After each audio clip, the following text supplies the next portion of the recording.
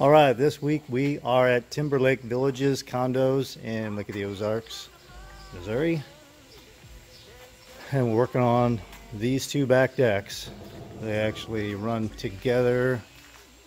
What they did was they knocked out the closet wall between the two units. They bought both of these units, and we're gonna make two different looks here. Over here is going to be a pattern called Ashlar Slate pattern with Tuscan slate texture. You know, we got some cracks to repair here, and this carries on out and around. A couple of spalls I'll have to repair, but this is going to be Ashlar Slate, and it's going to be random squares and rectangles. That's what that is. Out here, this is just going to be Tuscan slate, and we're going to do a acid stain on it. But right now this one had carpet on it. We're taking the carpet glue off. The other decks, we just had to grind down the texture just because it was very heavy, and it looks like there's a crack out here that has to be repaired as well. Yep. So that is what we have for the next couple of weeks. All right, so we have the Ashlar Slate pattern down. Random squares, random rectangles, and it is pretty busy. Not a big deck, got about 450 square, but it's a really cool pattern though. Very time consuming to do, but boy, it really turns out great when it's done. So we're going to do a Tuscan slate texture, and the top coat is going to be a light gray, lighter than what you're seeing here, and that grout is actually very dark. It's almost black once it gets sealed and hit with stain, antique stain. So once we get the texture on, light gray like I said, then we're going to do a antique stain, which is going to be the light gray charcoal color. Then we're going to come in and do some random squares here. We're going to actually come in and just kind of pick random squares to do, I think, two different colors is what we're doing. We're going to do a taupe, and we're going to do another light gray that's going to be different than our top coat gray on this. So random squares will be kind of breaking up this light gray throughout this pattern. So before we actually antique our random squares and rectangles, we're going to have to go ahead and pull the tape, the pattern tape, and it's going to reveal our dark grout coat charcoal color, which is going to be our pattern, Ashlar Slate. And we'll take and clean up all the little chips that are going to be on top of this tape, because there's going to be two coats actually that go over this tape. One coat tomorrow, and then the next day is going to be our texture coat. So there'll be little, you know, concrete chips that we'll go ahead and clean up. And once everything's cleaned and ready to go, I'll mix up a couple of different colors of the antique stain, and we'll just hit some random squares and rectangles here. Just, you know, to break up all that gray. Pretty much once that's done, it's ready for seal. Okay, we have our antique stain down. Paper is pulled along with all the stencil tape to reveal our pattern. These grout lines will be darker. They should be as dark as the base coat that's shining through, because that is the base coat. The reason they are not dark right now is because they have not been hit with any of the stain, and all of the tile squares have been hit with the stain. So they've already darkened down.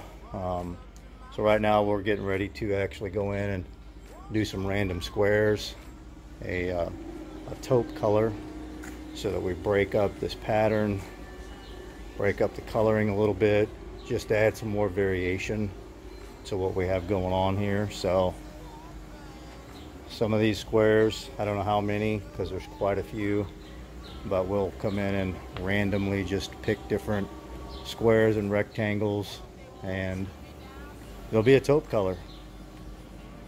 Everything else will, you know, remain the same color that it is. It already has good variation with the light grays and the dark grays, so they'll be left alone. But then after that, we're going to let it dry out today and come back tomorrow morning and seal everything down. So once we hit everything with sealer, that's when you're really going to see the grout lines darken up, and the rest of the color on top will also be a lot more vibrant and pop really nice.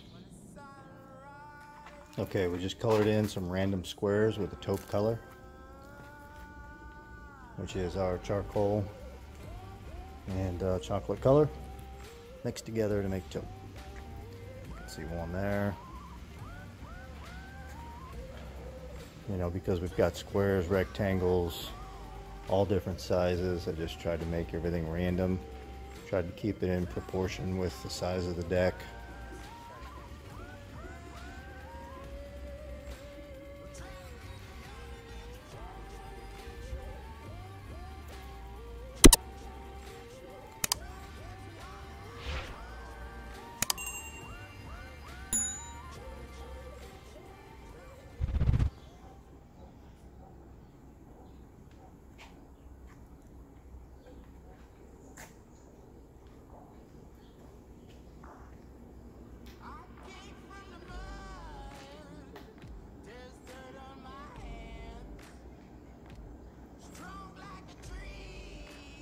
So right now, the only thing that is left to do is to go ahead and come back in the morning, make sure this is thoroughly dry, and it will be really in the next probably 2 or 3 hours.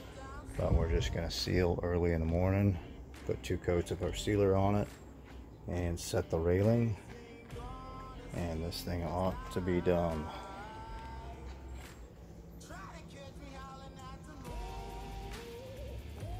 Some of the squares are very light in color, some are a little bit darker, but I tried to keep everything as random as I could without, I didn't want to do too many. All right, we have completed this job at Timberlake Village Condos in Lake of the Ozarks, Missouri.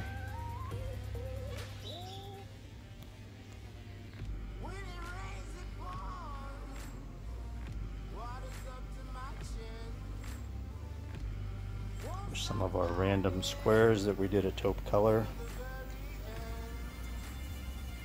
and you can probably barely see the taupe in some of these squares.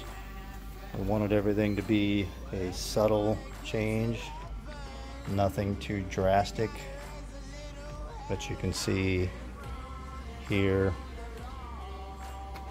and of course right here, another one here, and there. And we just did them very random. Tried to keep different size squares and rectangles to where they were taupe, and then just kind of, you know, randomized them throughout the whole pattern. And you can probably see them here, another one there.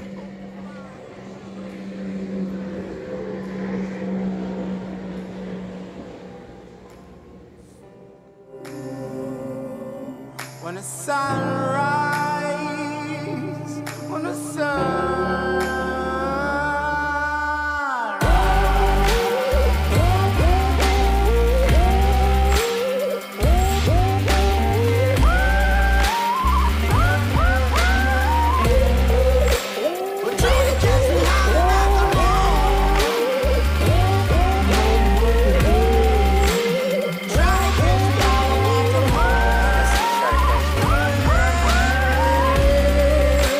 we're trying to